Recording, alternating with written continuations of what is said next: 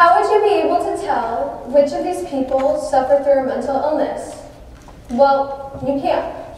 Looking at someone won't tell you the places they've been, the sights they've seen, or the experiences they've taken in.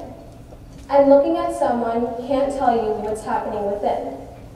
Only they can tell you their own emotions. Only they can tell you what is happening to them. They are the only ones that can tell you what they suffer through. Will they unfold their truth of having a mental illness? Will they find the treatment they need? Or will they hide their mental illness as if it were some deep, dark secret that must be hidden away and trapped inside, left with no escape? Why is it that 60% of those who suffer through a mental illness ultimately tend to try and hide their symptoms and soldier on rather than come forward? Why should people feel the need to hide their mental illness? People can so freely speak of their physical sickness. For example, we can all easily say, I have the flu, or I have a cold. Then we can go to a doctor, get medication prescribed us, and heal and get better.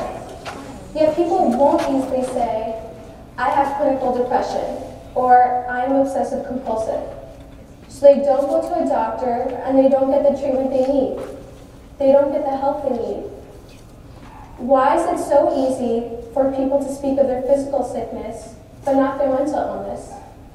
Is it too unbearable to shine a light on mental illness? Well, I hope not, because I'm talking about it right now and I haven't seen anyone walk out on me, or at least I hope no one wanted to. Clearly, this is a major problem. Why is it that those who need help can't get the help they need? It was found that 4% of our total healthcare budget is spent on our mental health.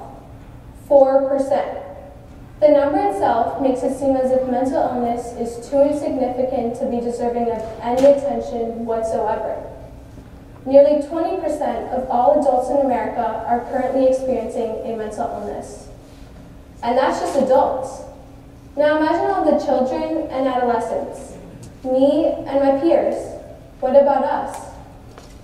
Now that you're thinking of the 1 in 5 Americans who are currently experiencing a mental illness, can you imagine that 56% of them did not receive the treatment they need?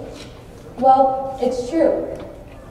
One example of why access to treatment is so unattainable can be seen in Alabama, where there's one mental health professional per 1,260 others. Maybe the standards are too low if one person is left to help 1,260 other people. The standards are so low that it makes it seem as if mental illness isn't deserving of attention. This is what contributes to people hiding in the shadows and keeping away and hiding their mental illness.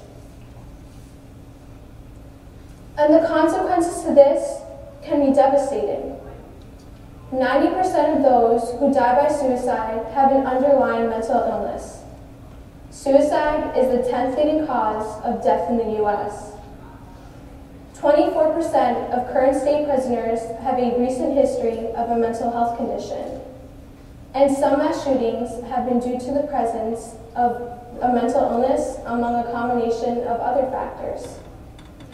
Undeniably, there are consequences to the treatment barriers and stigma that surround mental illness. Just look at the end result: the suicides, preventable violent acts, and the overwhelming suffering. Having a mental illness isn't anyone's fault, and it certainly does not make you weak. It means that you need medical help and support from your family members, friends, and society's acceptance. But the fact of the matter is that those who need help are not getting the help they need. But you and I can fix this problem. Together, we can make a change that is much needed. We can do so by reaching out to those who need it the most. We can contact local representatives, state senators, give faxes, calls, go on Twitter, or simply better educate yourself about mental illness. In doing so, those who need help can get the help they need. Together, we can form a society that welcomes those with mental illness. But as of now, we fear that which we do not understand. Let's change that. Thank you.